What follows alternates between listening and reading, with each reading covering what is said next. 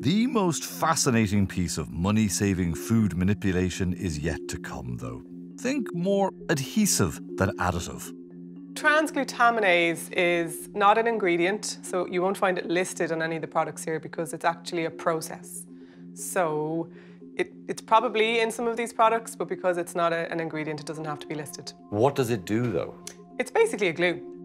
All meats are different sizes, different shapes, different forms. So if you're in a factory setting and you're trying to create one uniform piece of a joint, you're going to use that to help you create that piece of meat. It's a protein glue. It will just literally bind these fellas together. So I'm going to show you how we do it here. So I've got my transglutaminase here.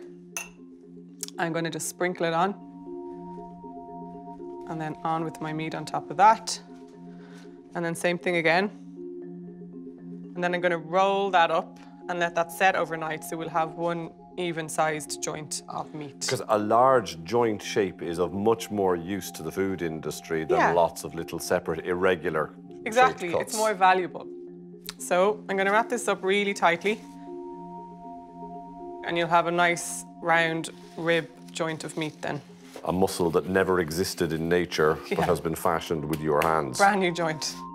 And what do you know? Here's one we made earlier. And you can see there, even where the lines are.